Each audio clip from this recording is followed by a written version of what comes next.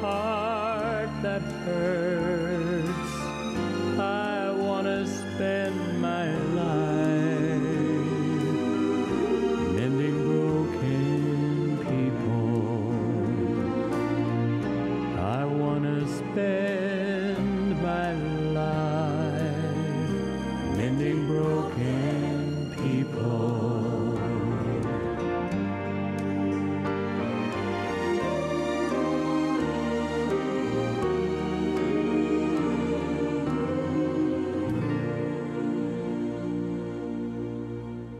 Hello and welcome to 3ABN Today Live. We are so happy to be with you this evening. I have my co-host, my son, Jason Bradley. It's good to be here with you too. Jason. Jason is the general manager of 3ABN's Dare to Dream Network, and he's doing an outstanding job. Praise the Lord. Praise the Lord. We often say the same things at the same time with the same tone. It's a little scary. But anyway, we are so happy that you have taken the time out to join us this evening, because we have a program that is going to be so helpful to you, so enlightening, so informative, and just a blessing. So are you excited about this program? I'm excited. I can't wait to hear all these wonderful testimonies. I know, me too, me too. And so, before we introduce our guests, let's go to the music for the evening, and then we'll introduce the guests. So we're going to keep you on pins and needles for a few minutes. Our music is coming from Message of Mercy, and it's Whispers to Your Heart.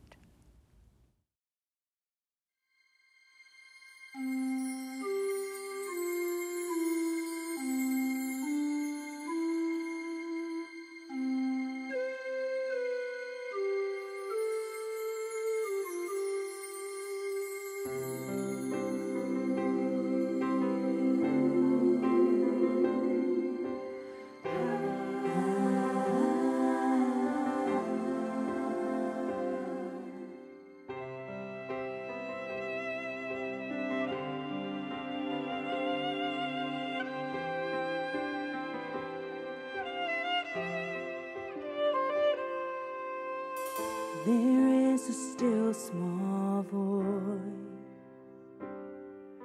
that carries above the worldly noise. He brings to you the knowledge of truth.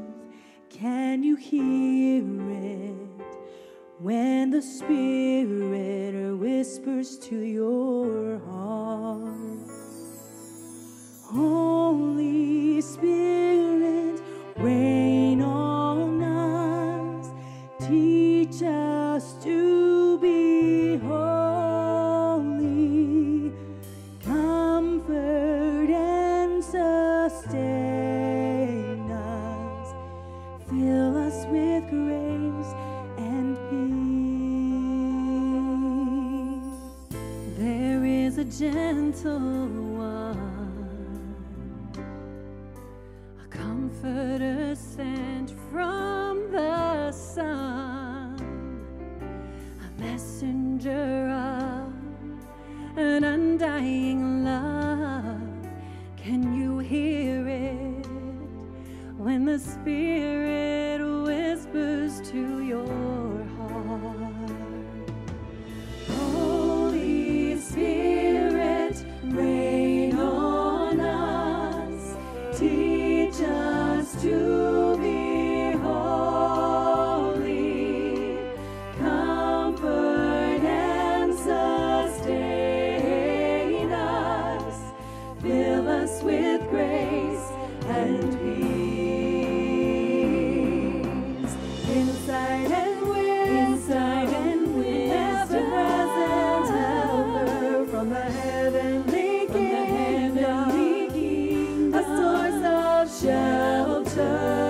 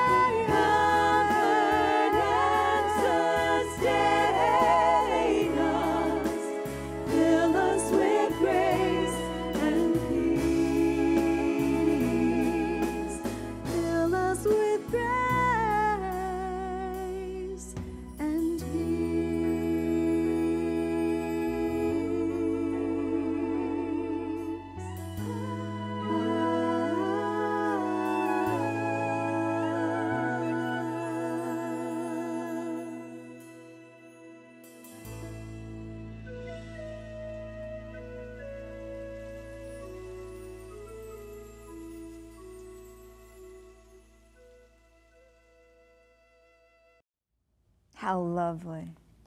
That was lovely. Thank you so much. We really appreciate Message of Mercy. Thank you for being with us. All right, Jay, we have special guests with us this evening. We do. We do. Dr. Neil Nedley is with us, and I've told Dr. Nedley that he is one of my lifestyle medicine heroes. Years ago, I bought Proof Positive, and it is just an outstanding book. So welcome, Dr. Nedley. Thank you. We're so glad. And with you, we have Kelly Green, and Kelly is going to share her testimony, and we have some other guests as well that are going to be on in the latter part of the program. So you're not going to want to miss any of this program tonight. So Dr. Nedley, tell us what you've been doing recently. What is this program about? Well, really the program is about health of our brain. Okay. And we do conduct depression and anxiety recovery programs and optimize your brain programs, and enhancing IQ and also EQ, emotional intelligence. But we're probably mostly known, at least over the last 15 years, in our emphasis on mental health, anxiety disorders, depression, all forms of anxiety and depression, as well as things that are related to that, like obsessive compulsive disorder or post-traumatic stress disorder, or phobias or panic disorder or those sorts of things, bipolar depression as well. And so we have outpatient programs and also residential programs where we take the more significant conditions and people, and they actually live with us for 10 days or more to actually optimize their brain and eradicate their depression and anxiety. That's the goal. Now, I notice that just in conversations that there's so much, it seems to me, so much more, there's so much more incidences of these disorders, whether it's depression or anxiety or panic or OCD. I mean, I see a lot of it as I talk to people. So how is it changing over the years? Like, is there actually more of an incidence of those disorders than previously? Much more. It's actually being reported in the scientific literature that utilizing the same criteria for diagnosis, the rates of depression and anxiety have skyrocketed. And I'm also a college president at Weimar, and I go to continuing education with other college presidents. The #1 reason why college presidents lose sleep now is the mental health of their students, because 60% of them actually have a diagnosable mental illness. 60% of college students? And when I was going to college, it was like 5%. And so it is the majority of them are having significant mental health challenges. What would you say is the cause of the increase? Well, the cause is multiple causes, but one of the big causes is actually the addictions to screens and iPhones and things of that nature. People are not relating to society so much, in regular social interactions like we're having here. Right. They are doing it off of a screen, which is kind of a false social experience. It's not a real social experience. And then they're also driven to distraction with these devices. And so they get on their device to do something useful, but within 5 minutes, they're no longer doing anything useful. They got a push notification, they got a Snapchat, they got a news notification, and they just go off. And of course, the people that are in charge of the internet and the ones who are really trying to capitalize on this try to find out what it is that all of us like. And so we're in there trying to do something useful, and then there's this little notification about something that we're interested in that all of a sudden passes the screen, and now our mind is away from that area. And the area of our brain that requires focused attention is identical to the area of our brain that manages distressing emotions. Mm. And so if we can't focus, we're not going to be able to manage our emotions. And so this area of the brain is actually shrinking in people because they're constantly shifting their attention and they're not able to actually focus on something for more than 10 minutes. So it's an excess level of stimuli. Exactly. Okay. Yes. Hmm. Wow. That's fascinating to me on so many different levels because, first of all, you have the screen addiction where, you know, young people are just always on their screens. Yes. And not just young people. I mean, sometimes my husband will say to me, "Did you get distracted?" Because I'll start out doing one thing and then I'll get distracted to do another. So I know what you're talking about, but I didn't know that it is a cause of mental illness. Yes. I mean, You know, this is really, you know, maybe that's what's wrong with me. You know, when, no, just teasing. when Steve Jobs came out with these devices, of course, he limited his own kids and their access to them because he recognized there could be complications. No. But, you know, we only looked at the benefits. We didn't look at the risks. Right. And, you know, imagine a drug company coming out with a drug that only looked at the benefits but not the risks. We would talk about how greedy they are and how unethical and all of this, but this is what happened with the devices. And we were so gullible, humanity, to say that, you know, every child should have one of these. And, you know, there should be no school left behind. And we thought we were going to enter into a whole new sphere of positive education. But it turns out the opposite has occurred. The way our devices are normally utilized is actually impairing our brains and actually impairing our ability to even manage our emotions or even remember things. You know, that's the other thing. Digital dementia. We're seeing memories at an all-time low. Digital dementia. Digital dementia, yeah. It's diagnosed in people in their 20s and 30s. They just can't remember things. I had no idea that this was so ubiquitous, for one thing, and that it's affecting our young people at this huge rate. I'm back on the 60%. Yeah. I mean, that's just appalling to me. It really makes sense, though, when you think about it. I mean, because technology, you think that it's going to enhance things, but it really cripples you in the sense that you don't have to remember anybody's number, their phone number or anything. You know, you can ask these smart devices, you can just talk to it and it'll pull up whatever you need. Exactly. You know, so yeah, that's interesting. Yeah, yeah, absolutely. And so this is one of the obvious reasons, because, you know, the iPhone came out in 2007. And so in the last 12 years, we've seen this exponential growth in mental illness and all-time lows in emotional intelligence. It's the most gullible generation as well. They don't have facts stocked in their head. And so when someone comes up with something, in yesteryear, we recognized if this is true and if that's true, then this cannot be true. But with this generation, since they don't have any real truths that are solidified in their brain, when someone comes up with something that's pretty far out there and it seems attractive, they'll actually start going that direction. And it's kind of almost ludicrous for a previous generation to go that way. And so this is why, you know, the whole gullibility crisis and fake news has become a big thing, because we are more gullible. Before, you know, the World War II generation never would have been, you know, fake news would have gone nowhere with them because they had facts stocked in their head. They recognized, you know, what was true and what wasn't much more readily. But this present generation, also not being very social, because they tend to utilize their devices in isolation, they are more gullible, and they're also much more anxious when it comes to real live social interactions, because that's too much for them. You know, there's a lot that goes on in regular social interactions. There's facial countenance, and there's all the different aspects, and they get a little fearful of that. And so they don't really like to go out in public as much.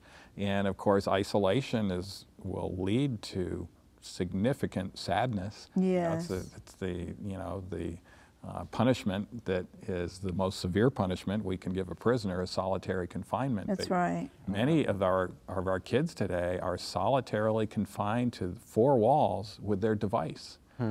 And they don't recognize that it's actually having some of the similar effects to their brain that regular solitary confinement would be, because this is not a real person we're interacting with.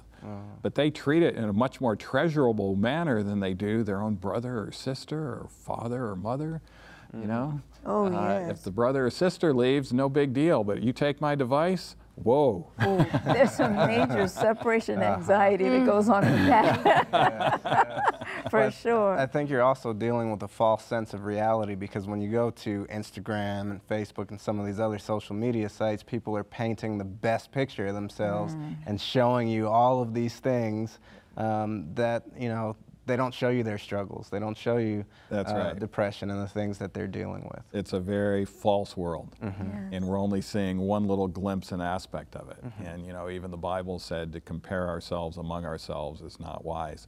And that's what social media does. We're attracted to it because we can connect, but it turns out after we connect, we end up comparing much more than we're connecting. And comparing ourselves among ourselves, particularly when they see 2%.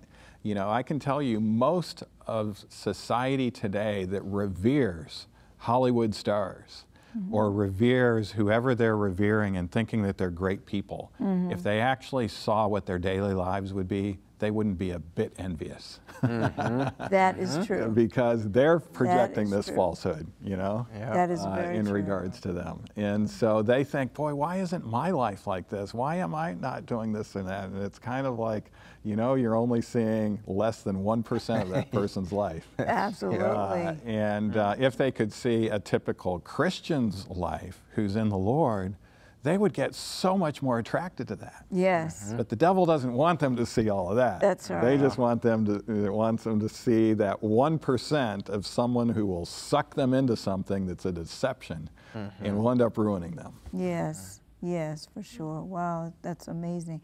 Kelly, you've just been sitting here, so you have a very fascinating story. Dr. Nedley, would you just kind of give us some background? Sure. Well, you talked about reasons for increased mental illness. It's not just devices, but also the use of substances has increased. And in the last 3 years, longevity is remarkably decreasing in the United States. This is the first time since World War I, when the flu epidemic and a world war was going on, that longevity has decreased. So that's back all the way from 1916. And this next year, they think it's going to go down some more. Why is it going down? It's not because cancer is increasing and heart disease. Those are things that were on the rise before. But it's actually due to what's called deaths of despair. Deaths of despair, we are seeing a marked increase in alcohol-related deaths, a marked increase in opioid-related deaths and drug overdoses, and a marked increase in suicide. And suicide has actually been increasing even when the economy is going up, which has not happened before. When you take a look at the history, normally when the economy goes up, suicide rates go down. Economy goes down, suicide rates go up. You know, not long ago we had the best economy from the 1950s or 60s, but yet suicide rates are higher. So what's going to happen when the economy goes down again? You know it's going to get even worse. And so Kelly actually emulates, in many ways, the typical person in America today that's had some struggles. She grew up with some struggles, and it led her into substances. All 3 of those deaths of despair aspect were knocking on her door, and one right after another. And now she has totally overcome and has a fulfilled and happy existence. And so, Kelly, you might just mention, what was your childhood like, and what might have led you into some of these things? Well, my parents were divorced when I was 2, and then both of my parents remarried, and but it was, you know, still a split home, and I lived with my mother and my stepfather. And that household, they did the best they could. It was a very violent household, physically and verbally. So. And so you were watching, you saw all that. I saw a lot, I experienced a lot. I also played a part in it. So I was exposed to bad behavior, you know, fairly young, and it shaped me into a very fearful and timid and easily swayed. I was just searching for, I guess, love and acceptance. What were your teenage years like? I did very poor in school. I had a core group of friends that were actually a good influence on me, but then I also had another group of friends that I could do what I wanted with, and they didn't care about me. So I was very confused as a teenager. I didn't have any direction, and I didn't have, I didn't trust any adults. And you mentioned to me even today, at age 10, you started with substances. yes, I found, well, I was with some girlfriends of mine, and we stole our parents' cigarettes, and we smoked cigarettes at 10 years old. 10. Wow. So that kind of opened the door to a new pattern of behavior, Yes. right? And so you started with tobacco, I guess, at 10. But was this just like an isolated incident, or did this begin a pattern? Oh, this began a pattern. It was like the gates opened, and yeah, looking back, I can see how really the devil just took a hold and did not let me go. So after tobacco, what was it then? Tobacco, and then it was alcohol at 15. And shortly after that, it was marijuana.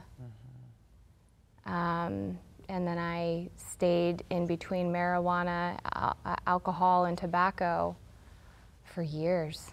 Did your parents have any idea as to what was going on? They knew about the cigarettes, they could smell it, but they never, I mean, my mom said, you know, you shouldn't smoke, but it wasn't, it was very odd. They punished me for really ridiculous things, but they didn't punish me for smoking cigarettes or stealing their alcohol. So they knew you were drinking too? yeah, yeah, they knew. Do you think that having two sets of friends kind of caused a double-minded Definitely. situation? Yeah. Yeah. Yeah, I was basically halfway in and halfway out. Yeah. but- What was the spiritual climate in your home at that time? Or Um, was there any kind of spirituality at all? There wasn't. We weren't, I mean, we might have gone to church a couple Sabbaths growing up. My grandparents really played that role in my life, and they are the ones responsible for bringing me back to the Lord. Ah, we want to hear about that. I have a couple more questions though before we get to Sure. the turnaround. So, how did you get into after you dealt with the marijuana? Did you go into anything heavier, and what was that? Yeah, I stayed with marijuana for years, and then I ended up pregnant. I was 6 months pregnant, and I got a kidney stone. Oh. And I was working for physicians, and they admitted me into the hospital, and they thought they were doing the right thing. for me, but that's when I was introduced, because of the pain, I was put on a PCA pump of Dilaudid and then given oral Percocet, and that was for a week straight. And that really opened the floodgates. That medication, I believe, is just pure evil. There's nothing really beneficial, and with that amount of pain, there's not a narcotic strong enough to take away the pain. So it really was, it just didn't do any good. So that cultivated a new habit. Right. A new drug of choice. I already had the addictive behavior from the cigarettes. Right. I just didn't know. I couldn't recognize it. Yeah. Right. It's so interesting to me how Satan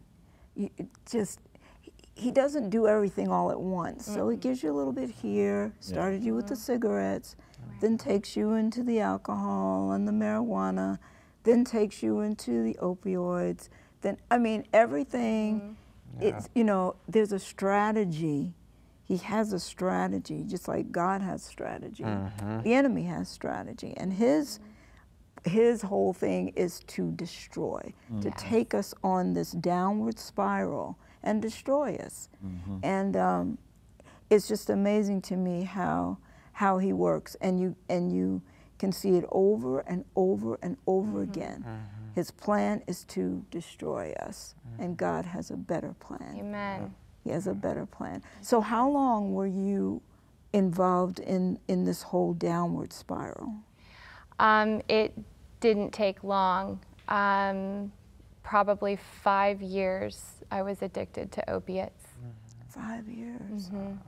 And how bad was your habit?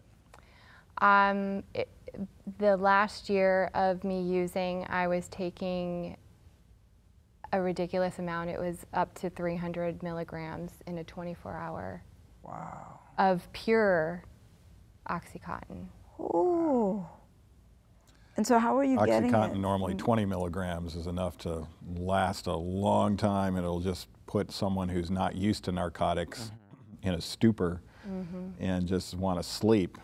And so OxyContin is a potent narcotic. Yes. And she was on 300 milligrams a day.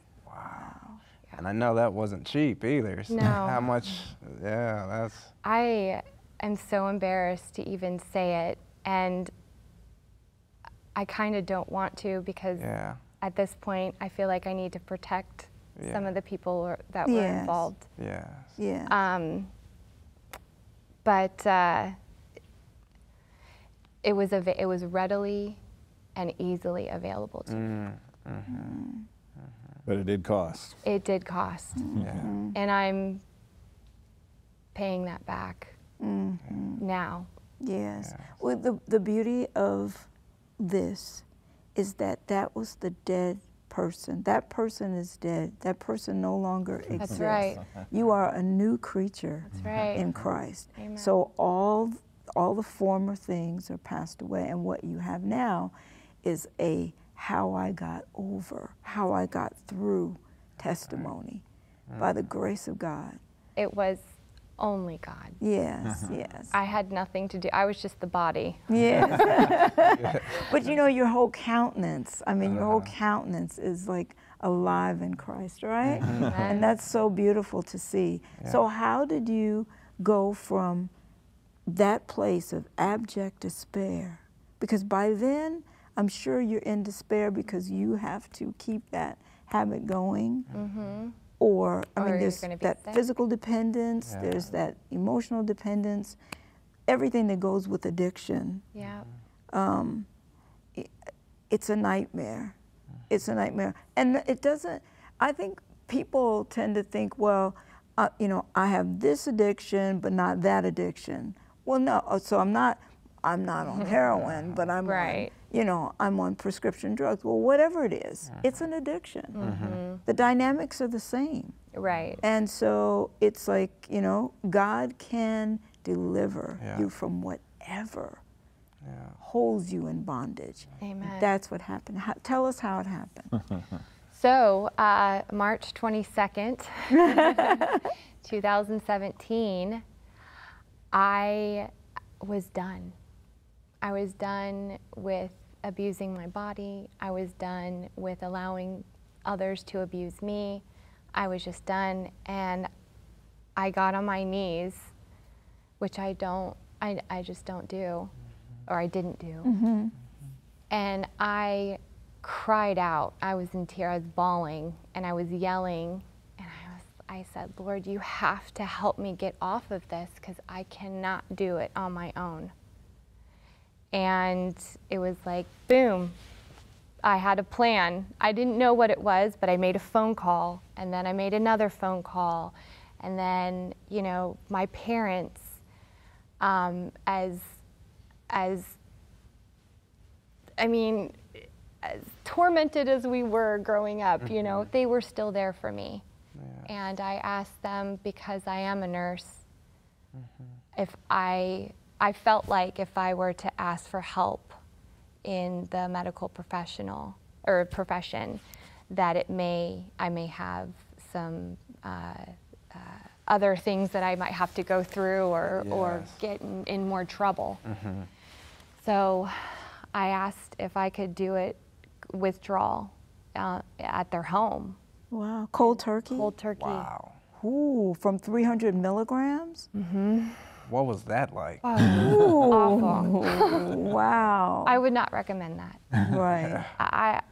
I would not recommend Yes. it. Yeah. It's very scary. But one point to consider here, though, opioids, and you know, our country is dealing with this. You know, more people die from opioids than automobile accidents. And you know, there's like close to 200 people a day that are dying from opioid overdose, and she was very close to that. I mean, and of course the alcohol prior to that, you know, she could tell you more about the alcohol and what that did, but then from alcohol to opioids,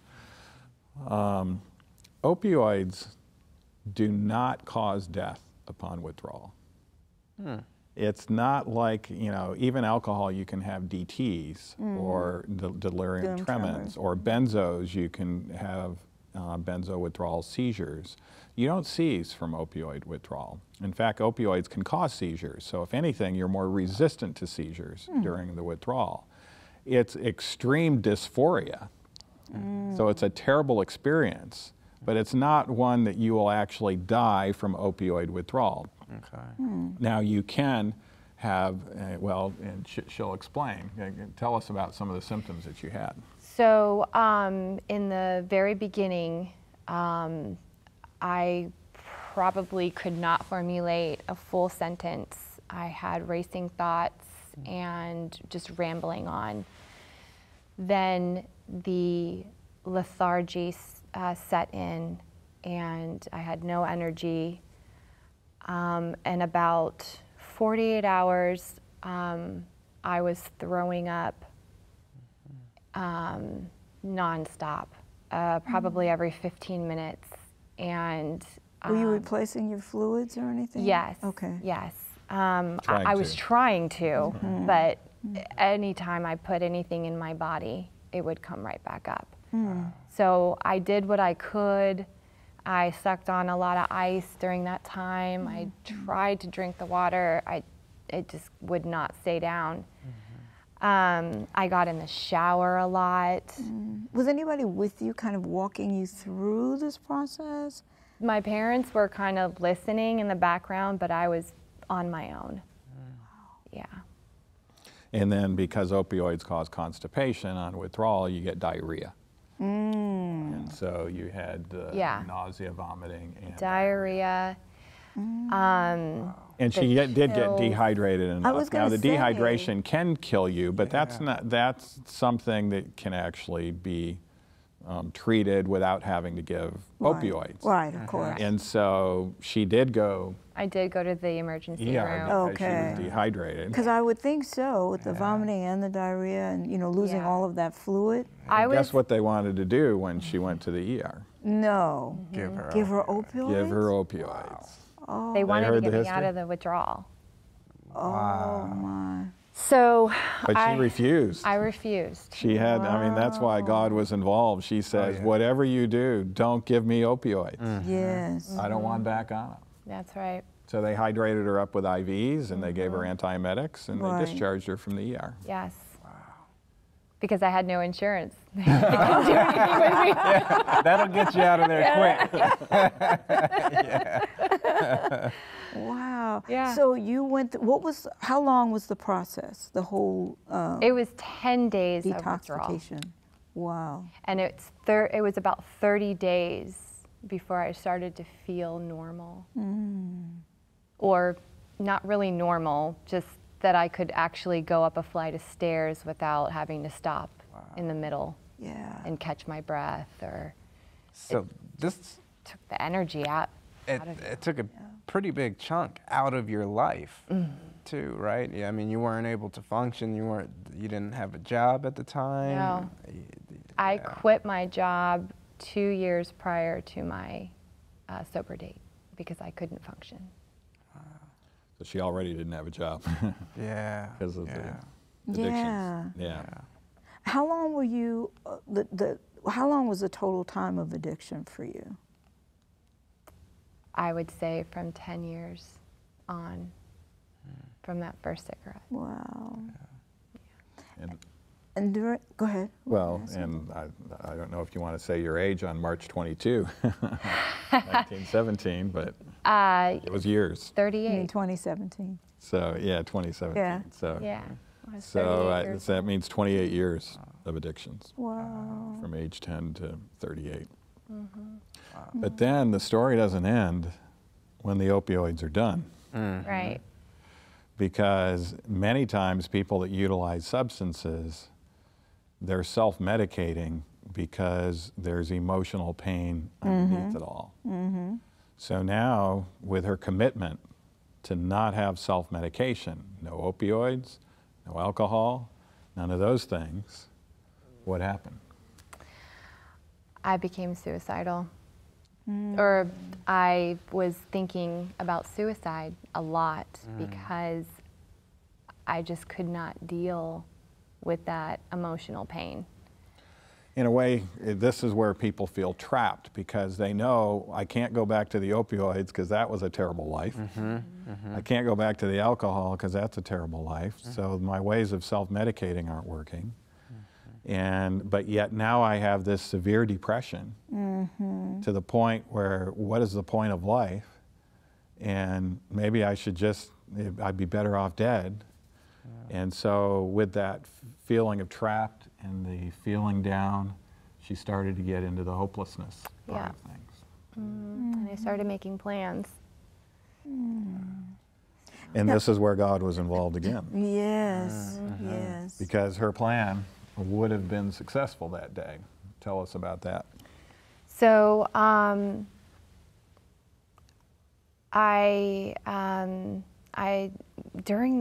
okay, so I didn't tell you this.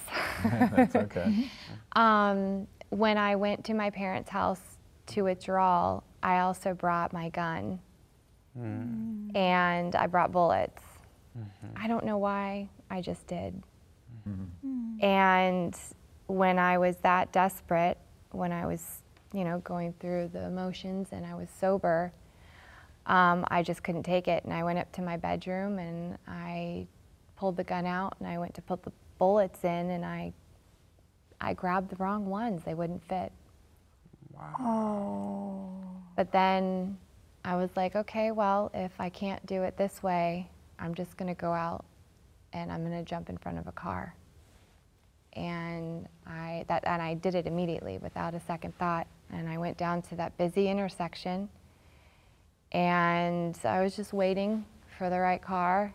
And a childhood friend was at the corner at a stop sign. In a car. In a car, and called out my name. And I looked over at her and she looked at me and she said, "Are you okay?" And I was like, "No, I am not okay." And so she told me to get in her car and I told her what was going on and she got me to my first AA meeting.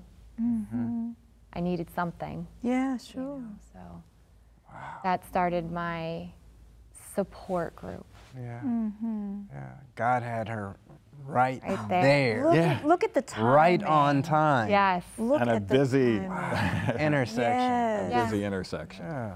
Look at God. Right. He has such a plan for your life. I believe it now. Yeah. So, Dr. Nedley, let me ask you this. Were these suicidal ideations that she was having, were they a result of the chemical imbalance that was there as a result of the opioid addiction, you think? I mean, it's not just, it's emotional too, but can there not also be a physiological basis Oh, yes. for Yeah. the depression? Yeah, and of course that's why she was self-medicating with opioids as well, because she Right. would feel bad and she would take that, but of course, since it's a frontal lobe suppressant and all of those other things, it's not like she could really analyze her life on a day-by-day basis on how well is this working. Right. You know, she had lost her job, been out without employment for 2 years, and finally came to a moment of sobriety where she realized, I need to get rid of all this stuff. But yet she didn't realize what life was going to be like without that, because there was some underlying pain issues, even unresolved things from childhood, and yes, some brain chemical changes going on in her, and then you know, not having any sense of fulfillment, and of course there's been other stressors of life that we haven't mentioned. I don't know if you want to mention some of the other ones that are pretty big that, you know, that she was covering up with all of this. What are you thinking? A lot of ways There's we a could lot go. there. Well, I mean, you know, you talked about the being pregnant. What happened to your child? I have a daughter. She's 10 years old. And because of my choices, she lives with her grandparents and her father. So That's also so hard, I'm Yeah. sure. it's very difficult. And now that your choices are so different, can that be reversed in any way? There's always hope. Mm-hmm. And I have to give it to the Lord, because Yes. I am powerless Yes. over that situation. But there's no one better to give it to. That's right. Right? The omnipotent. Right. Where we are powerless, he's omnipotent. So, yeah. He is definitely the one up for the challenge. Yes, yes. So how did you come to turn everything over to him? Let's talk about the reversal. How did you come to reverse? So my grandparents, Mm-hmm. they both got sick. And I was about 6 months sober and still miserable, you know, and those suicidal thoughts were coming back, and I just wasn't being honest about it. And my grandmother called and just said, you know, we really need your help. Just come down here, and, you know, you can take care of us and we'll take care of you, and, you know, we'll get through this. Just please get down here. And so they're in Florida, and I drove from Virginia to Florida. Wow. And I thought things were going to be great there. And they were for about a couple weeks. And but then the thoughts were coming back, and I was isolating a lot, and food now became my addiction. I probably gained about 40 pounds when I was there. I was sneak eating at night, and I was pretty miserable. And then I was definitely planning another attempt. And my grandmother, who has been my #1 fan and a very loyal daughter of God, picked up on it. Wow. And I heard her on the phone from my father saying, she is going to die if we don't do something. And I just remember thinking, I'm not going to die. And then I was like, oh, wait, how does she know? Does she know? She must know. God's telling her something, I bet. And she was the one who suggested that I call the Nedley Health Solution and set up my appointment to go to the Depression Recovery Program. Wow. And Grandma is really the only one that I listen to. So when Grandma says something, you do it. So what was it like when you went to the program? Oh man, it was so beautiful. It was like a vacation, but it was like self-help vacation. I learned how to deal with those untrue negative thoughts that I had been telling myself since before I was 10 years old. You know, I learned how to be easy on myself. I learned how to start a relationship with the Lord. And that the Lord, He's not my earthly father, He's my heavenly Father, and there is a distinction, a huge distinction. And, you know, I look to Him for guidance now. I was just met with so much love and acceptance, even with them knowing how bad my life had become. You know, that I was the one that caused most of those problems, if not all of them. And I learned that I can also forgive, but I can do it with boundaries, you know? And I also learned that in order to forgive, I have to let it go. Everything. And really, to truly be happy, you really just have to forgive and let it go. That's right, that's right. You can't hang on to it. Yeah. Because it's not really, that's not God either, you know. That's not what God wants us to do. She went through a lot of behavioral changes too. Such as? But the thought part, I'm glad you centered in on that, because the program starts out with more behavioral changes, you know, physical exercise. I don't know if you've exercised Oh much yeah. before. No. In coming to the program. The hydrotherapy, the contrast baths, and The diet change. And the diet. In fact, I don't know, were you the biggest loser in the program or close to it? I was Maybe close number to two. it. I like the food too much. So. I would have lost more, but there was a bread bar. And how much did you lose during and In the also program, after? And after as well. In the program, in 10 days, I lost 12 pounds. What? And that was like kind of overeating with the exercise. So That's yeah, tremendous. it was great. But in all actuality, okay, let me do the math. I just got on the scale the other day. I don't want to give my weight away. Oh, I can certainly relate to that. I've lost 60 pounds. Wow. That's incredible. So, That is incredible. so how did the physical changes impact the mental? Wow. I mean, they go hand in hand. If I don't exercise, I feel it. You know, it maybe not the next day or maybe not that day, but in a couple days, I'll feel it. Like my mood I'll be short-tempered or a little like angry for no reason, or it'll just be like it'll catch me off guard. And then I'm like, oh, yep, skip my exercise, or I skip my hydro, or, you know, I had cheese. Maybe that's why I'm upset. We'll blame the cheese.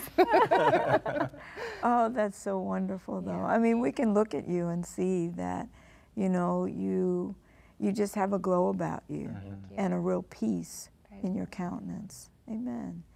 God can do amazing things. Let me just share this one scripture. Philippians 4:6 from the New King James. It says, "Be anxious for nothing, but in everything by prayer and supplication, with thanksgiving, let your requests be made known to God, and the peace of God, which surpasses all understanding, will guard your hearts and minds through Christ Jesus." And that's what you've done. You've gone to God, you've placed your requests at his feet, you've thanked him for his answers, and he's given you his peace. Yes. Yeah. And that is a beautiful thing. Well, So- she's working again, and she's now actually doing Bible studies with others and leading them Amen. Yes. towards the pathway that leads to healing. Yes. Yes.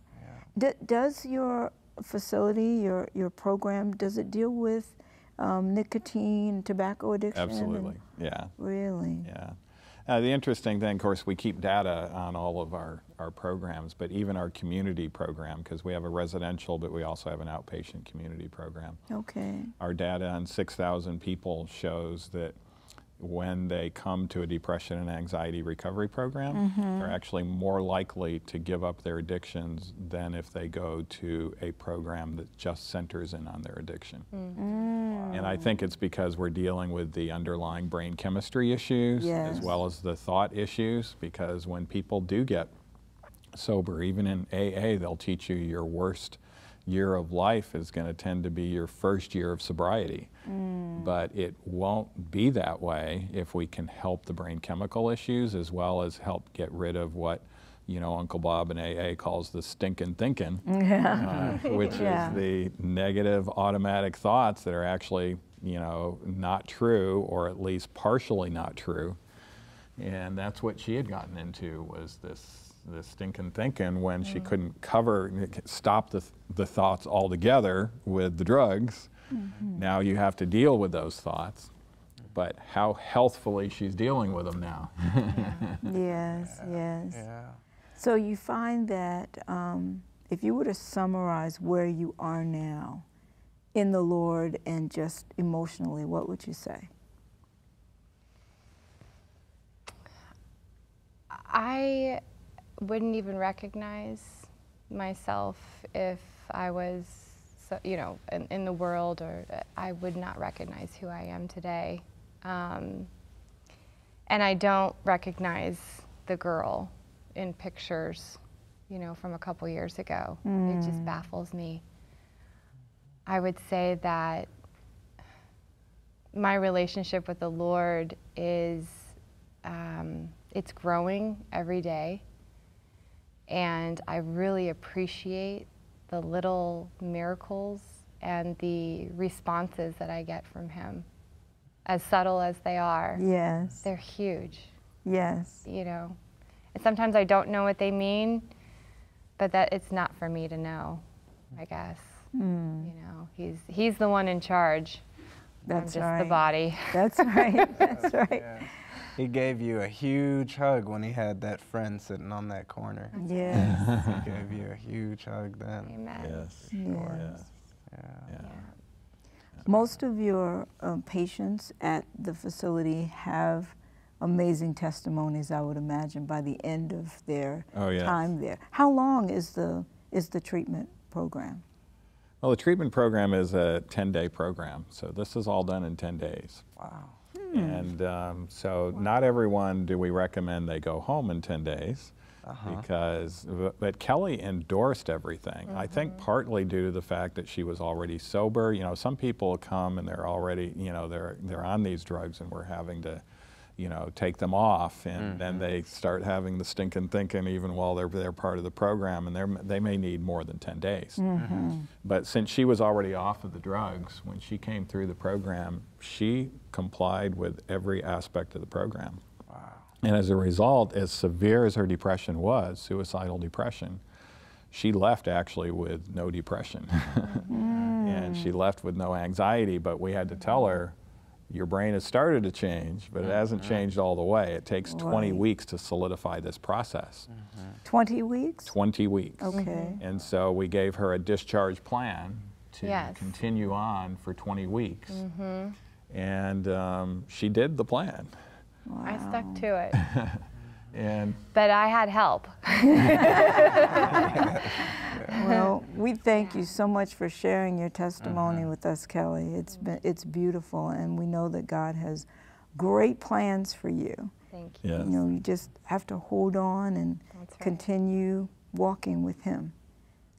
And thank you too, Dr. Nedley. Don't go anywhere, and don't you go anywhere. We're so blessed to have these testimonies this evening because there's so many people who are going through depression, anxiety, OCD, all kinds of issues that are affecting our behavior. So stay tuned. Don't go anywhere. Stay tuned. We'll be right back.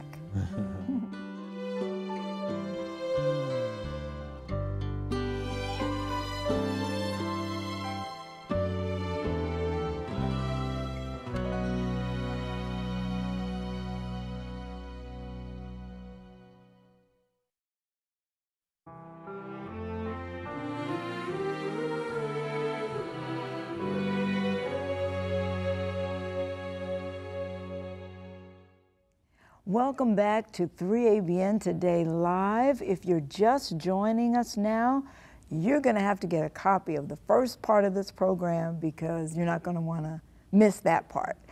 We are here with Dr. Neil Nedley. He is the director of the Nedley Health Solutions program, and we have two new guests with us now, Stacy Garcia and Frank Cohen. Welcome. Thank you very much. We're so glad to have you. So we were talking earlier with Kelly about her journey, and now we want to talk to you, Frank, about your journey. Dr. Nedley, set us up a little bit about Frank, and then Frank can take it from there. Yeah, well, Frank had a number of things going on before we met when he came to the program. Frank and I first met, of course, when he came through the Depression and Anxiety Recovery Program not too long ago. When was that? February of this year. Yeah, and so, but tell us, Frank, what was going on?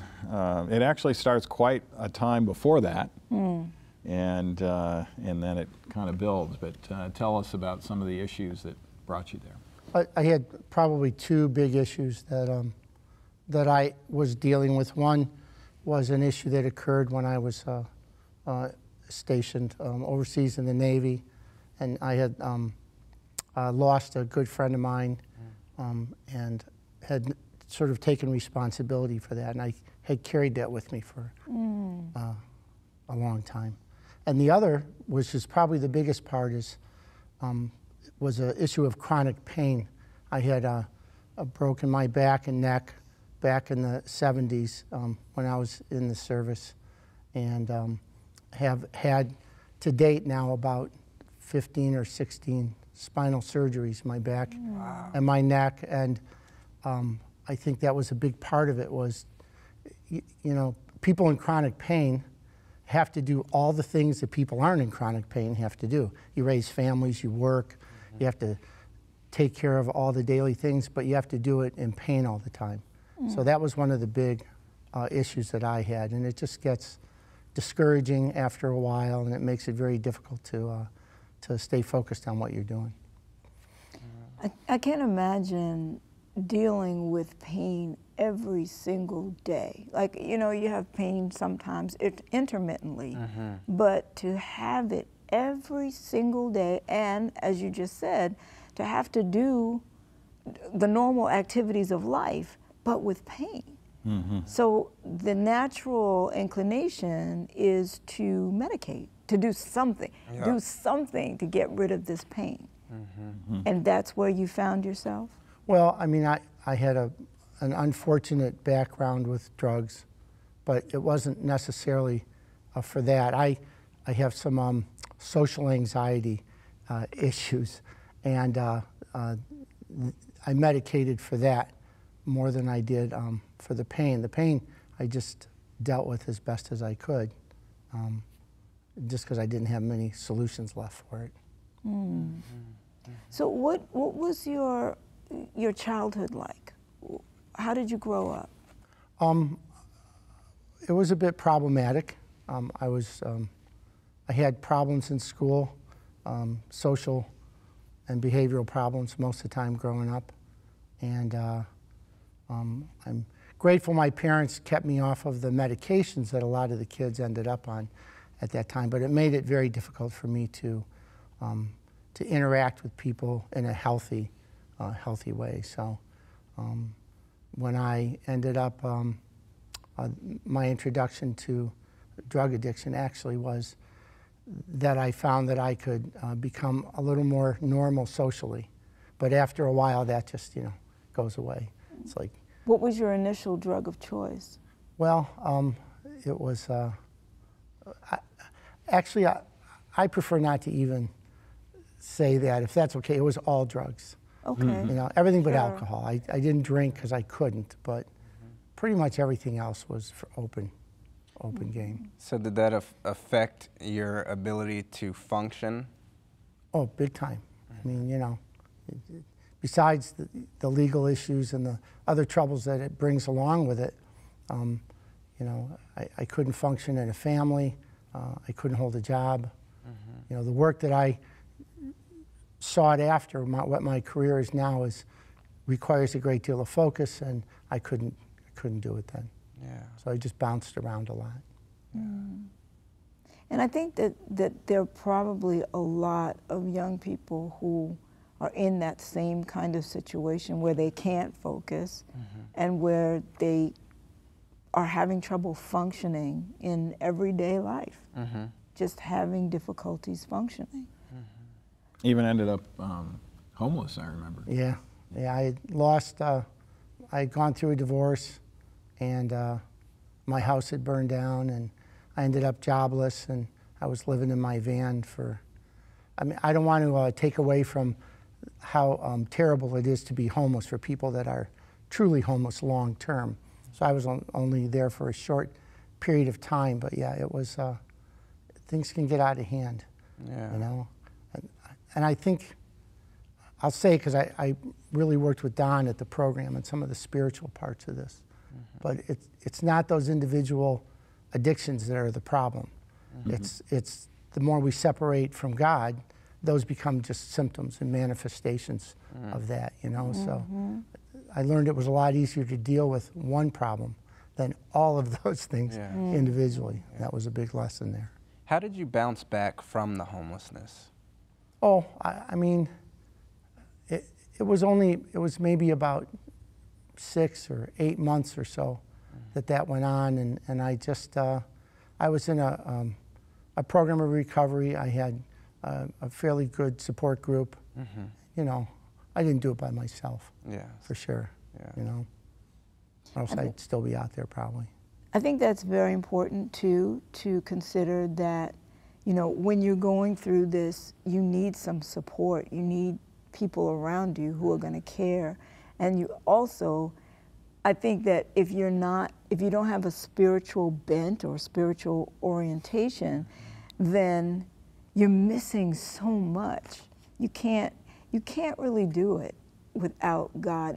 To me, it's just like, yeah, you might make some little behavioral modifications, but you won't have that genuine transformation, and that genuine transformation is what's going to last and be long-lasting. Well, I think that's why the suicide rates are so high.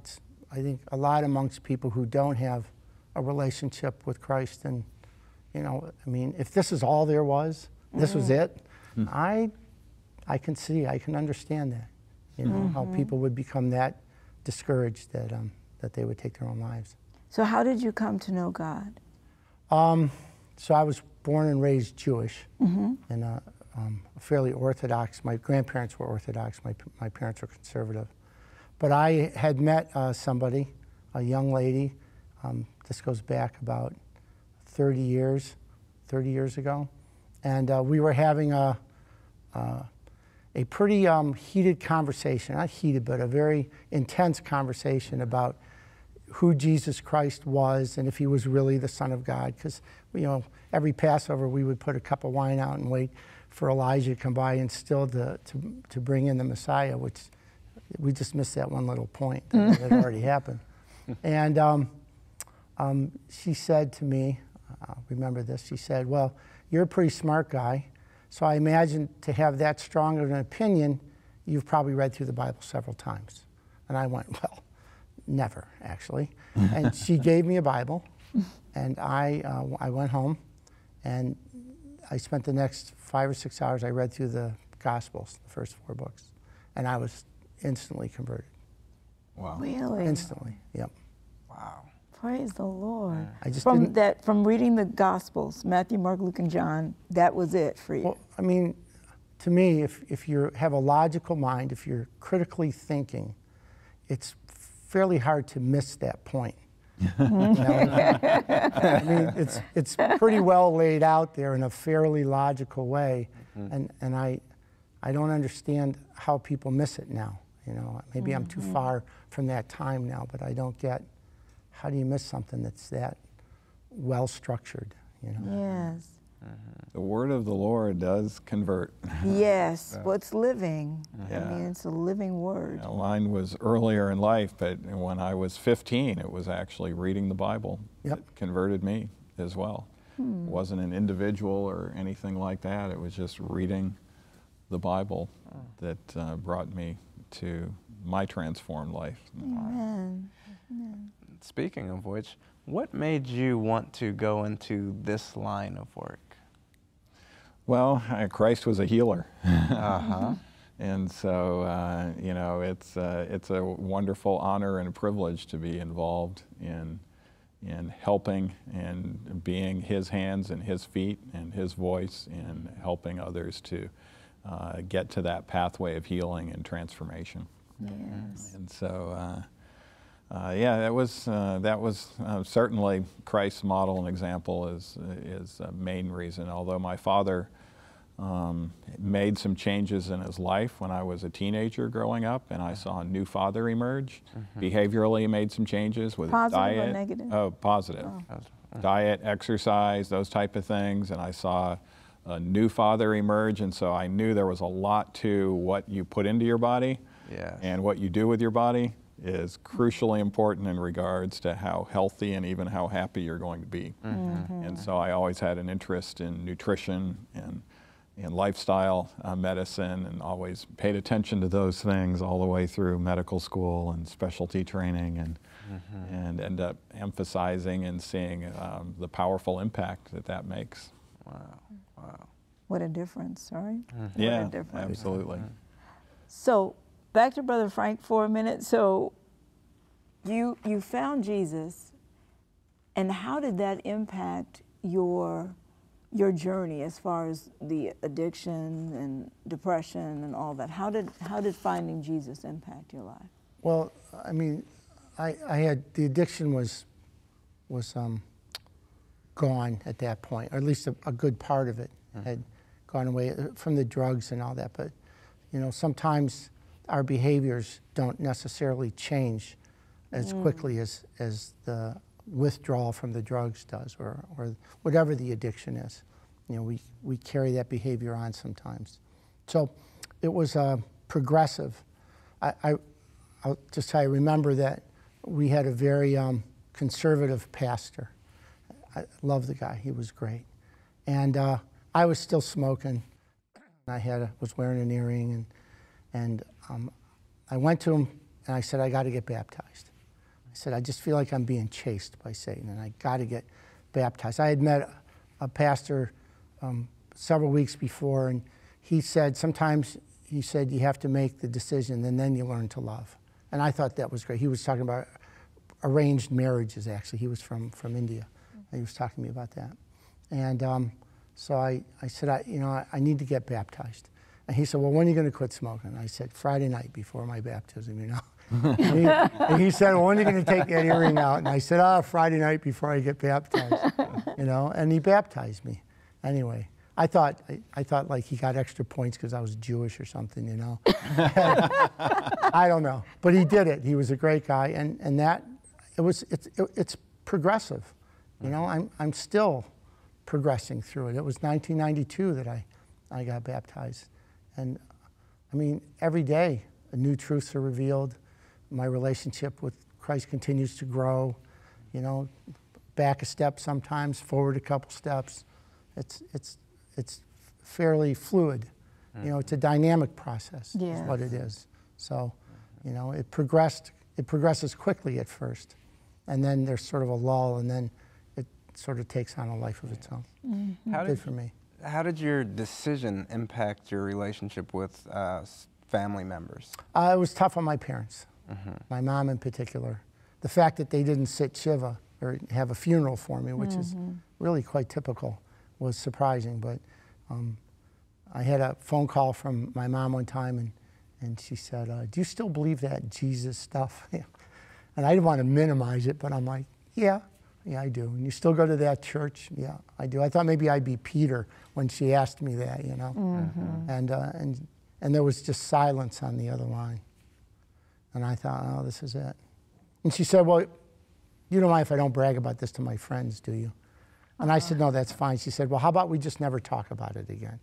Well, honor thy mother and father. So I've gone that route with it. When you went to the Nedley Health Solutions program, where were you and in terms of your functioning, and where are you now? Well, I can tell you that I was cognitively was challenged. You know, I was having a hard time finishing projects, starting projects, getting focused, all the typical things that you see about depression as it comes in. And actually, my wife had asked me about considering the program. She never asked me anything like that. So I knew, and she's really got a gift of discernment. And I knew that if she saw this, and I didn't, it must be really bad, you know. So we called and made arrangements, and it was, you know, tough. At first, they picked me up at the airport in a shuttle with a bunch of people I don't know, and probably one of my biggest anxieties is being around a bunch of people I don't know. This is not a good start, you know, to the program.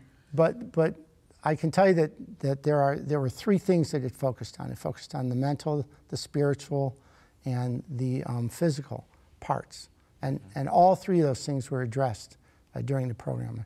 You know, I thought I was doing a lot of things right, but I wasn't. You know, you know, I can't say how grateful I am that I went there. God knows no hurry and no delay. His timing is impeccable. Yes. So it happened exactly when it was supposed to happen, for sure. So it was a struggle before I went, without a doubt.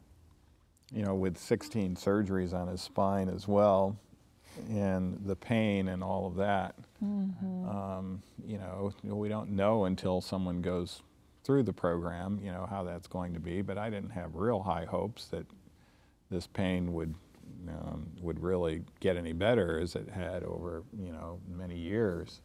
But I remember Frank, as it was getting close to the end of the program, he said, you know, my pain is going away. And he said the last couple of days, what did you say? Actually, I had, I believe, the first pain-free day in my entire adult life occurred there. Wow. At the program. I remember that. I remember that. And it was the contrast baths. As a matter of fact, when I went home, I went to Rural King and I bought a 100-gallon galvanized feed tub, and I filled it with water, and I got 10 gallons of water, 10-gallon jugs, and I put them in the freezer, and I would throw them in that tub, and I'd get in the hot tub for 5 minutes and jump in the cold tub at 50 degrees for a minute. And it's made a significant, that probably was one of the most beneficial. That and some of the dietary things that I learned there really made a big difference as far as the foods that cause inflammation and whatnot. Yes. So you know, I'm still in pain, but you know, that part of it, we took care of it. And you know, working with Don on the spiritual part of it too. Because I think what happens is we exaggerate things, right? I mean, I'm going to have to deal with this forever. But that's not true. I only have to deal with it for the rest of my life. Yeah. But that's not forever. That's right. So I can handle it till the end of this life, because now I know I don't have to take it with me into eternity. Yeah. So that was a big change for me, as far as, you know, if you can't get rid of it, you're going to have to learn to just embrace it, and that was a big part of it. Yes, yes.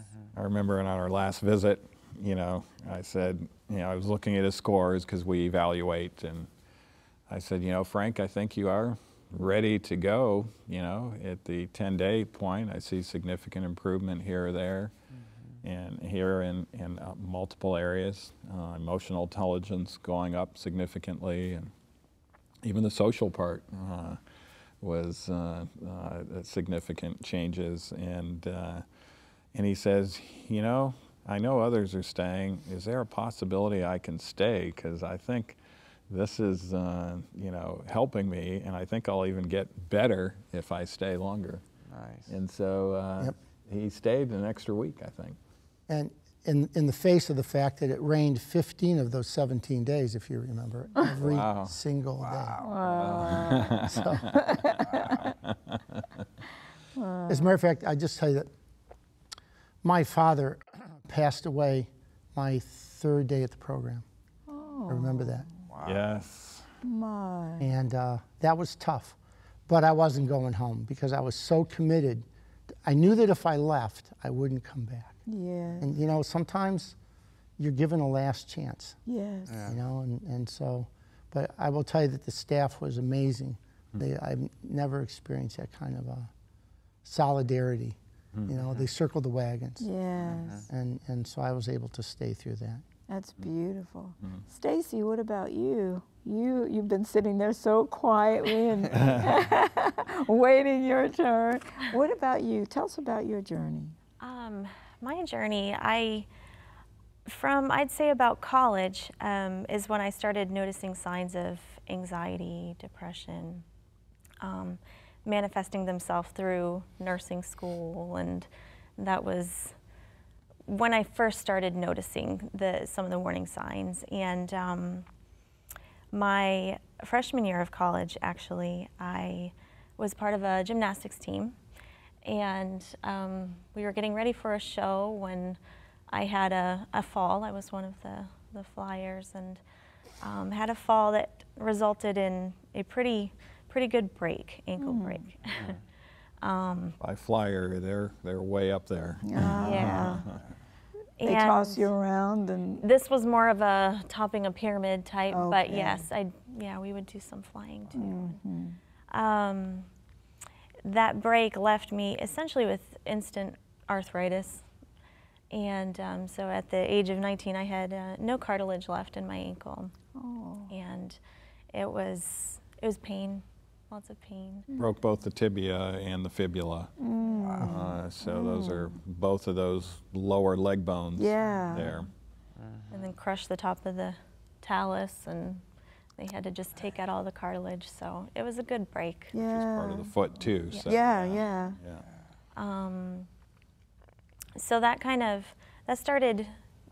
changes your lifestyle a bit when you go from being very active to just having to stop and think about, okay, if I take this long walk today, I'm going to be sore the next couple days, not walking as efficiently, and going to be in a lot of pain. And I was put on Percocet just after my surgery, and came off it very quickly with my parents pushing. Because we already kind of knew from seeing others going through withdrawals where it could lead to. So pretty quickly went off to just Tylenol and Motrin, and which doesn't really do anything. So you learn to kind of find other ways to manage pain, and more often than not, that's decreasing your lifestyle. So basically from there, just life as I knew it began to change, but I kept going with, I was in nursing school. It was going to be a profession where I was going to be on my feet a lot, but you know, I felt that's where the Lord was leading me. And You were a Christian at this point? yes, Okay. yes. I was raised in an Adventist home. I'd say my true conversion came later in life, but I had the foundation from childhood. Through nursing school, there's a lot of pressure for exams, and I began, I think it was my senior year, was when panic attacks began setting in, and that was when I was first put on medications to help with anxiety, depressions. I was in a fairly, I guess, volatile relationship at the time too, not a very healthy relationship, that eventually, it was putting a lot of pressure, a lot of stress, added stress in my young life.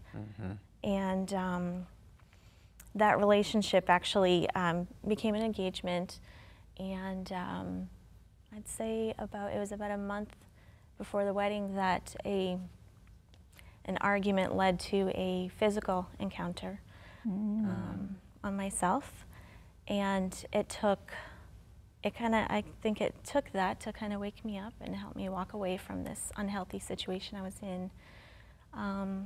But from there, I kind of took the approach of moving on with life, not dealing with it healthily. And I moved out to Loma Linda, and in the course of the next few years, I met my husband, and we were married, I believe it was almost 3 years later. And we left Loma Linda with 2 children, 2 beautiful boys. And when we left Loma Linda and moved into our new home, I felt like, I was living the dream. I had a wonderful, loving husband, 2 beautiful boys, healthy, happy as can be. But yet there was this nagging unhappiness, this couldn't really put it into words. And a few other events arose that started bringing up feelings that I had been suppressing. Of when you think back on a traumatic event, think of things that you could have done different. Why didn't I fight for myself harder? How did I let it get to this point? How did I not see all the red flags leading up to here?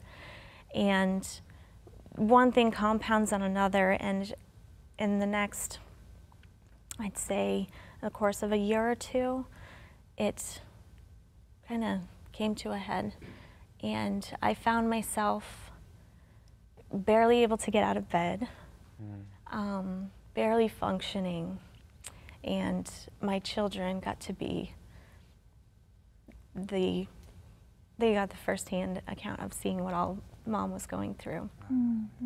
And on a day-to-day basis, I mean, if you ran into me in the street, this is what you'd see, just a smile.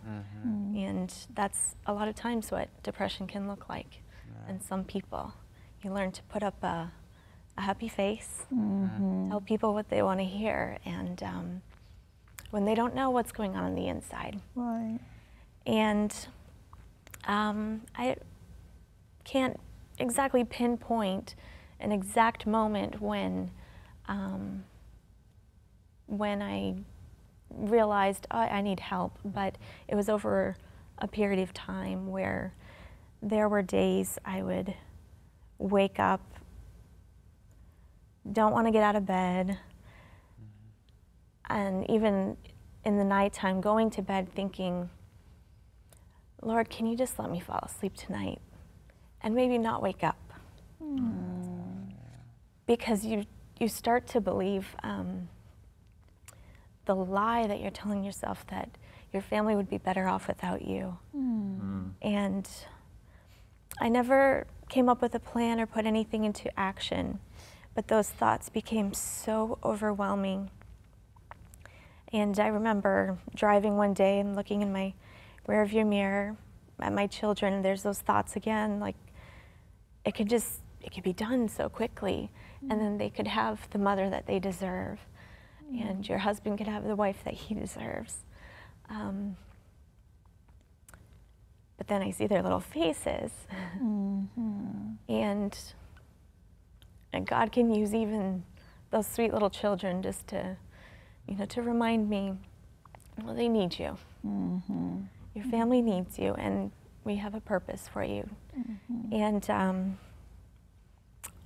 I talked with my husband that night. He had no idea where I was at, because even from him I was hiding things, and it's sometimes harder to share those things with your spouse, because things that are so out of his control that he can't heal, that he can't take away, Right. it's hard. But I mean, that's why God gave us that person, that special person in our life. And he became my strongest support. And we talked about, well, what are we going to do from here? I didn't want to go back on medications. That was one thing I knew. And it's very common nowadays that you go to a doctor, you tell them the problem, and here's a pill.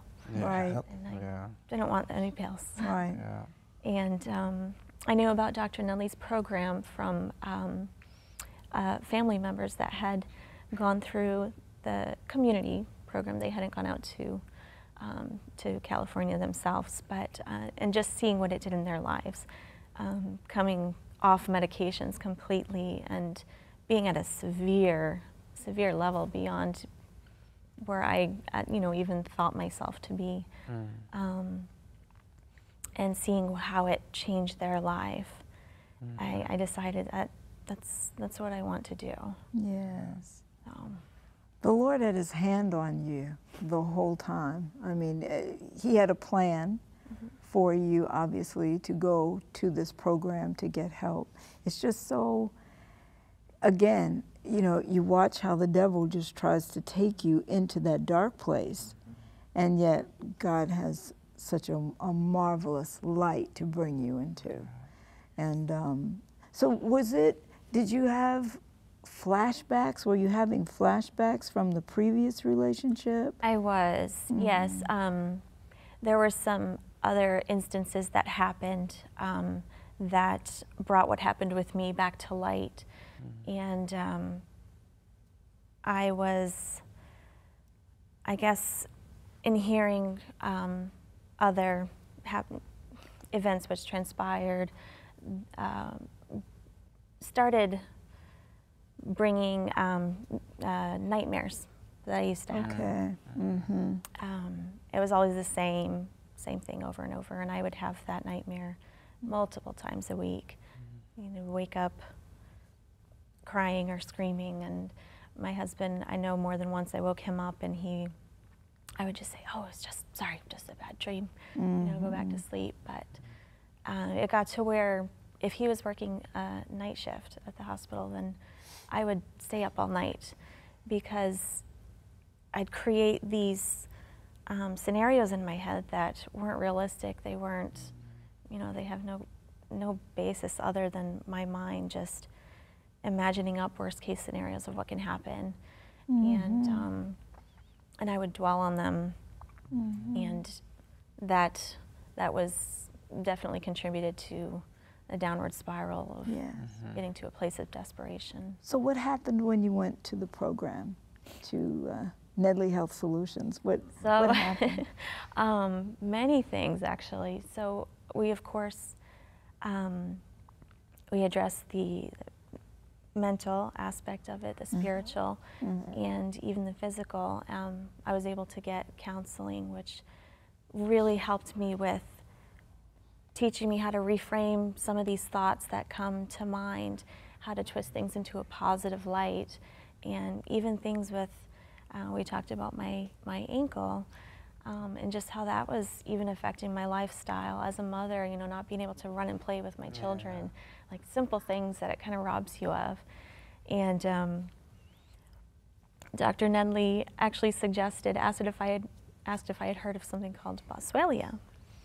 And no, I haven't heard of this. And he told me about it. It's a frankincense derivative. And when he told me this, I just put on a smile and a nod. Oh, okay. We'll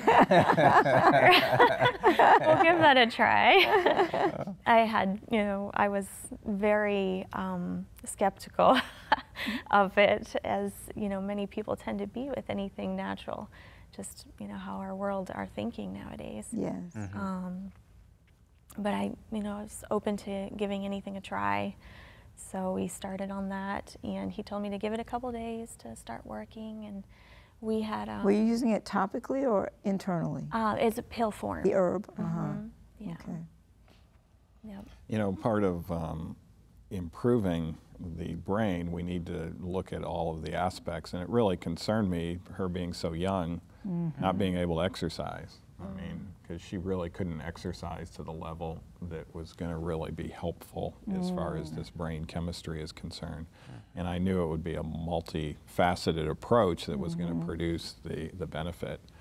So when I saw that ankle, my heart went out to her, and when I heard there was no cartilage as well, I thought, well, let's see. And so I was thinking, of course she was telling me the things that she had tried, but the Lord brought that to mind. And what happened? I, in the mornings, would wake up, and some mornings you crawl out of bed. You have to stand and do all these exercises to get moving. And I believe it was day 2 that I woke up, and I got out of bed and walked right across the room without even thinking about it. And this is after, I mean, I was pushing myself to walk to uncomfortable levels at first. Just to, I really wanted to get everything out of this program. And so I fully expected to not be walking. And I just jumped out of bed and started walking across the room. And then it dawned on me, oh, I'm walking. I don't have pain. Wow. And it just got better from there. And then I think everyone just thought I was really competitive with wanting to walk and outwalk everyone else. But really, and just like, I haven't been able to do this. I think I was second. Second, yeah. Okay. One of the guys beat me. Incredible. So does the boswellia work on the inflammation? Correct. As well as rebuilding the cartilage? Or? Well, I don't know that there's evidence that it rebuilds the cartilage, but it does take care of the inflammation. And there are some things that can rebuild the cartilage, and I'd have to go back into your chart to see if we looked at any methylation issues in you. But sometimes if there's undermethylation, a methylating agent can actually help build cartilage. SAMe, for instance, has been known. So you were put on SAMe as well then. Yeah. Not only did she go, to number 2 and all of the steps, and someone who really couldn't walk without limp and pain, but with the discharge recommendations and what was happening, I recommended she continue to train in regards to the brain chemistry. And I think at the 20-week point, we talked about 20 weeks earlier, it's kind of for the brain permanently changing. What did you do then? I set my goal. I told him I was going to make my goal to do a half marathon. And he said, that's a pretty big goal, but if you want to try it. I said, yes, I'm going to do it. And I did. I did my first, half marathon, and praise God. 13 weeks pregnant too. Oh, another blessing. So you went from it being so painful to walk and barely being able to walk to walking a half marathon, 13 weeks pregnant. Running a half marathon. Running. Excuse me, running. Yeah, we did a run walk because of the baby. But yeah, it was incredible. It was and got pregnant with her 3rd child during those during that 20 weeks. Yes. Wow. So the program really actually just totally turned things around for you by the grace of God. It just, our family life significantly improved, and that's not to say we don't still have ups and downs, and especially through the pregnancy, and since having the baby, it's been tough because sleep is a big part of being able to keep on track and have energy, and so it's been taking some work to get back to where we were at. But I mean, that year, the date of when I guess the cause of the PTSD that I was manifesting would come every year. I would dwell on that day, and after the program, that day came and went without me even thinking about it. It was just my best friend's birthday and nothing else, and it wasn't until weeks later that I realized, hey, I didn't even think about that. Yeah. Thank you, Lord. Yes, yes. It sounds like the program really gets to the root cause as opposed to masking the symptoms. Yes. Exactly, and that's called eradication of depression and anxiety. A lot of people think today that there's no way that can happen. They talk about controlling it. Right. And you know, you can't get rid of it. You're just going to have to kind of control managing. it. But if we get to the root causes and we reverse those root causes, it actually can be eradicated. Doesn't mean it can't come back. If you have the same things in place that brought it about, it can come back again. But it can actually be cured, and that's the goal in every patient. Wow, that's tremendous. So you talk about the 20 weeks, Yes. Dr. Nedley. So during those, the weeks after, the weeks following participation in the program, what is the patient doing during that time? Yeah, well, we give them a series of recommendations in kind of 4 areas. You know, one of the areas has to do with the physical, and another has to do with nutrition, because nutrition plays such a vital role in this. And some of the physical things are going to be exercise, it might be contrast showers, it might be light therapy, those types of things. And then there's certain nutritional things, in her case, the Boswellia supplements, the SAMe, getting rid of any inflammation in the diet. Arachidonic acid is one of those pro-inflammatory mediators that's present in meat and fish and eggs. And so changing the diet to get rid of the inflammation. And then on top of that, then we talk about the cognitive or the thought aspect of things. So there's certain tasks that we're having them go through. There might be reviewing flashcards, because people with PTSD have a tendency to have a mental filter. Everything that they see is kind of filtered through that traumatic event. And although she didn't go into the traumatic event much, I mean, it was an attempt to take her life. And so it was significant. Fortunately, it was somebody else came in at the time that was trying to happen. Otherwise, it might have, you know, she might have lost her life in the process. And so with that mental filter, there we have to teach them to be intentional and forceful, to look for evidence to support a different way of thinking. And so we don't carry that filter with us all the time.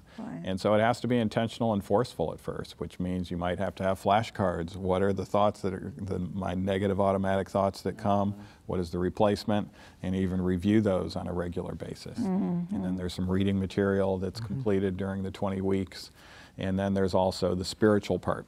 And so that is yet another aspect that we're dealing with in regards to an overall meaning and purpose, and being able to enhance the frontal lobe through different ways of focusing in on aspects of the word that can really help in regards to that. And of course, we have counselors in each one of those areas that are there at the program. We have a spiritual counselor that sees them all individually. That's what Frank was talking about when he talked about Don. That's Pastor Don McIntosh that does that. And then we have different cognitive behavioral therapists. We have several of those in the program that are dealing with the thought aspect of things. And then, of course, with me dealing with the physical and nutritional part. And so we have professionals on each one of those. So she was working through that during the 20 weeks. Some need more of a support, and we recommend what's called an extended support plan, where they'll actually have a meeting with the therapist every week by Skype to continue on with the 20 weeks. And we'll do follow-up blood work where we want to make sure that we've corrected the biochemical issues that are causing it. We'll find some epigenetic issues, and we want to make sure, are we actually correcting this? And if not, do we need to tweak some things to correct it further? So it's a comprehensive approach.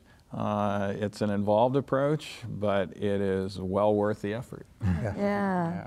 Definitely. It's an effective approach. Yes. So looking back over your experiences at the program, what would both of you say have been the most valuable takeaways from the program? Frank? I can't take a single part of it. I mean, it works together. It's a package deal. You know, if I spend a lot of time really working on my spiritual and my physical, but I ignore the mental aspect, then Satan will see that as a chink in my armor, and he'll come in and attack me in that way. If I focus on the mental and the spiritual, but I don't take care of my physical part, so you know, I would be reticent to say that one of those was the most important, because you know, improving my my nutritional intake had a big part to play in my ability to think more clearly. I think that's a big part of it, my cognition.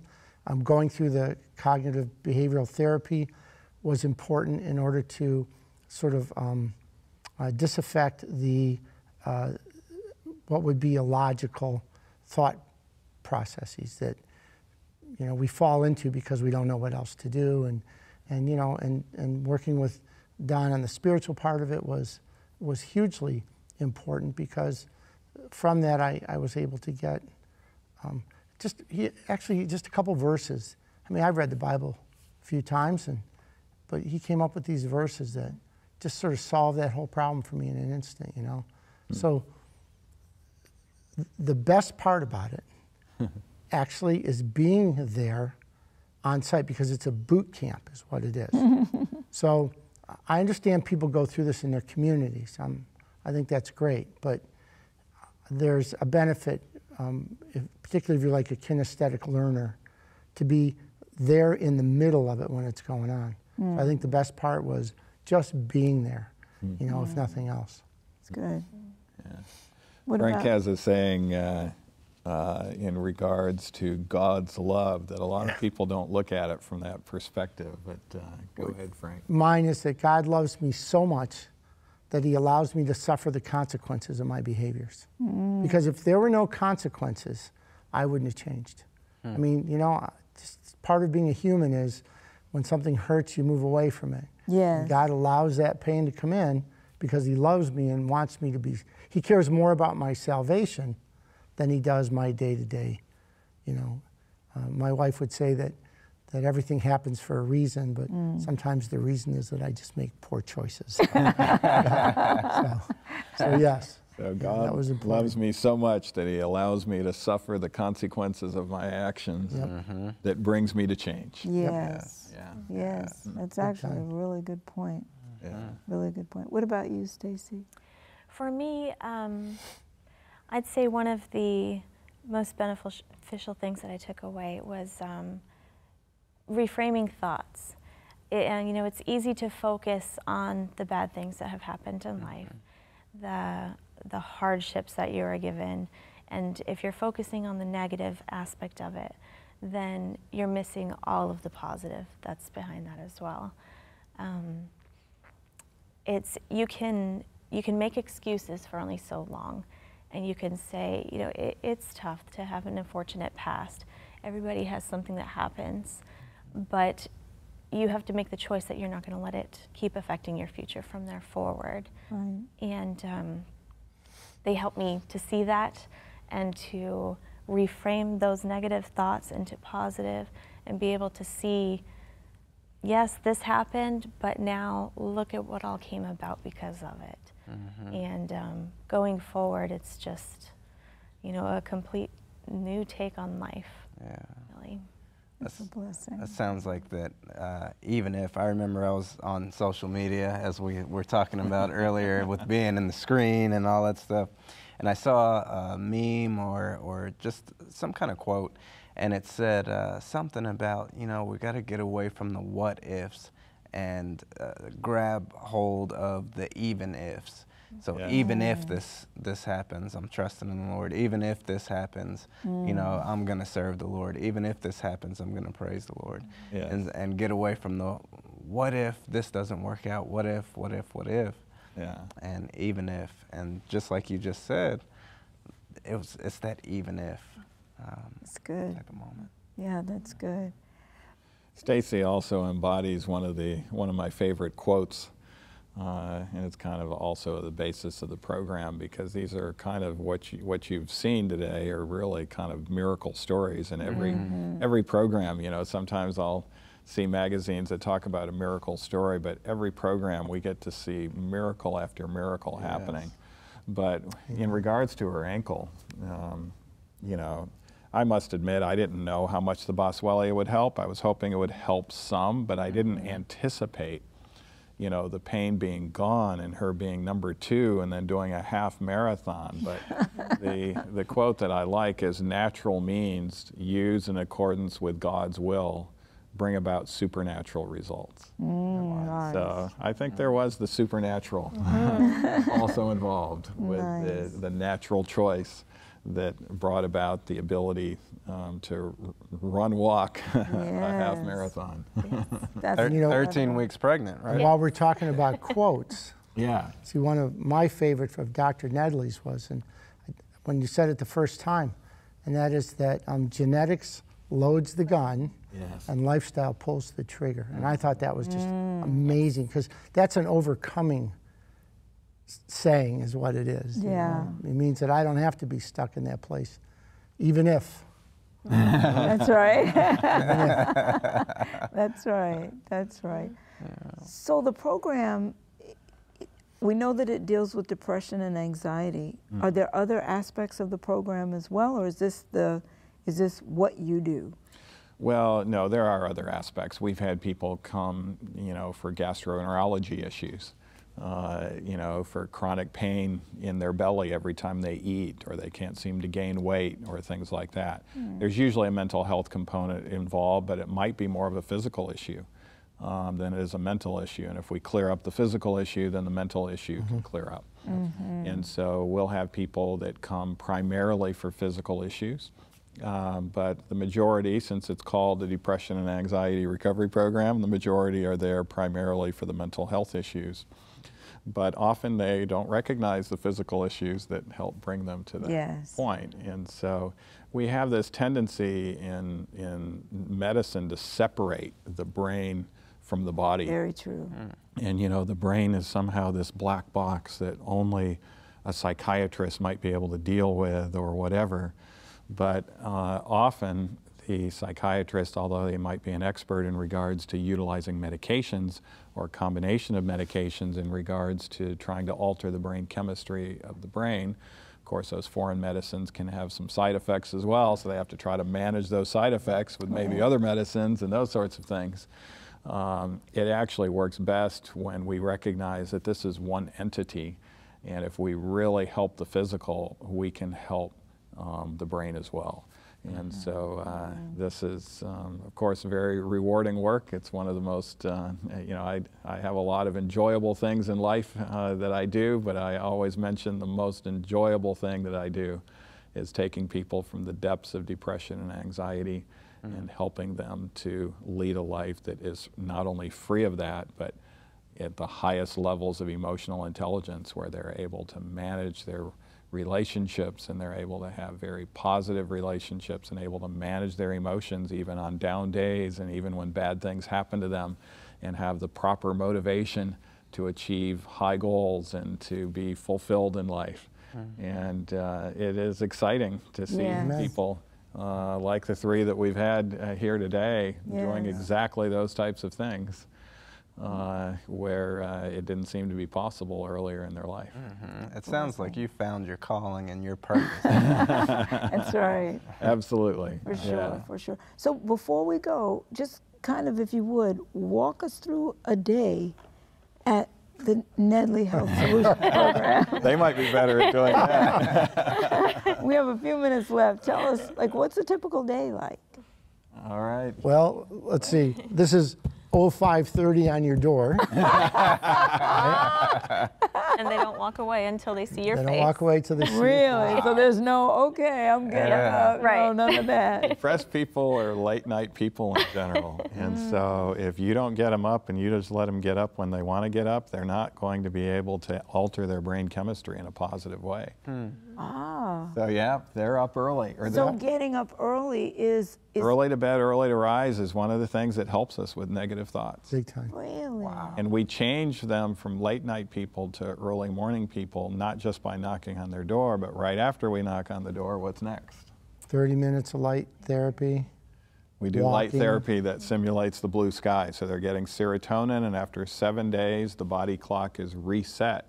So now they're waking up with energy in the morning, and it's not drudgery, and they're ready to go to sleep early at night, and they have much more efficient sleep because they make more melatonin at night. Yeah. I mean, I was always a morning person, but not that kind of. Not 5:30. Well, yeah, but not that way, you know.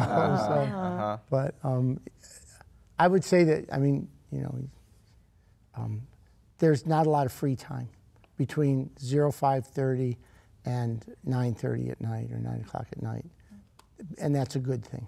I didn't like it at first because I was one of the oldest guys there, you know. So I had different habits than some of the kids did, but yeah. So it's a very structured day. Yeah. It's What you good. need.